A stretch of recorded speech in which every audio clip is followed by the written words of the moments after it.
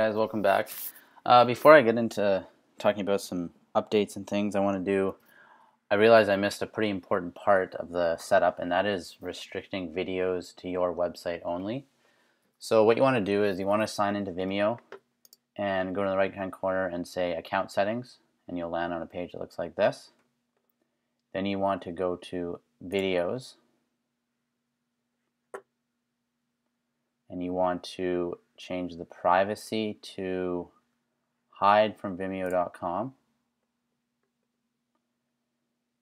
and you also want to change this to only sites I choose.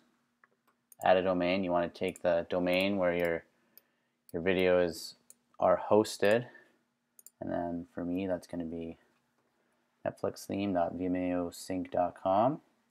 And you want to check also apply to all existing videos, and also apply to all existing videos. Click save. And click save. You can also make some changes so that people can't download your videos and stuff like that. But these are the important ones. This makes it so no one can just view it anywhere on Vimeo, and again, so that they can't embed it anywhere else except for your own website. And you should only need to do that once. Anytime you upload a new video now, it will automatically have these settings. And you can check by just going to your video page. And it looks like this setting hasn't updated. Sometimes it takes a few minutes, but once these videos say private along the top in red, I'll check back in a few minutes and see. You'll know that they are restricted to your website only. So as I mentioned in a previous video, some of the stuff I want to add is allowing people to create coupon codes for their memberships. So say you wanted to give someone a 30-minute or a 30-day free trial. Things like that I will be adding in. I am going to add in a few more customization options for the theme.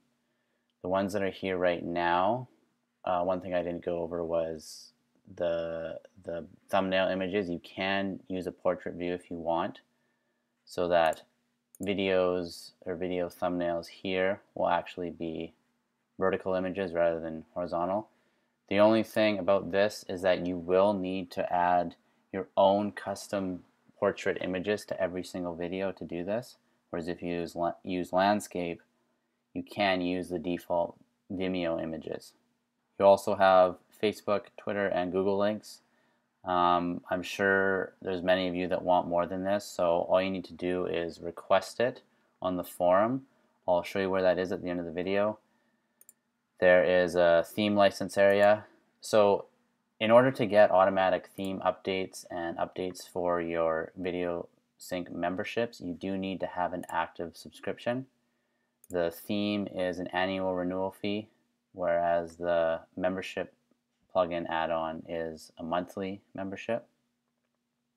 And like I said, anytime you guys come across any issues or concerns or want to add something new, if you come here and go to support,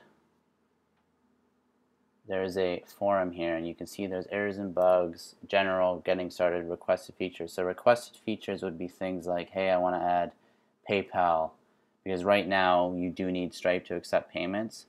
PayPal is something many people are going to want, even just a simple PayPal button to sign up for membership. So it all depends on how many people that are actually using the plugin and using the theme want PayPal. You will need an account on the site, which you automatically will if you've purchased either the membership add-on or the Netflix style theme. That way you can actually post in these topics, and once you do, I will be notified, I will see them, and I will go from there. Thanks again, guys, for watching this tutorial, and I hope you all enjoyed it, and I'm very excited to see some of the websites that come out from it.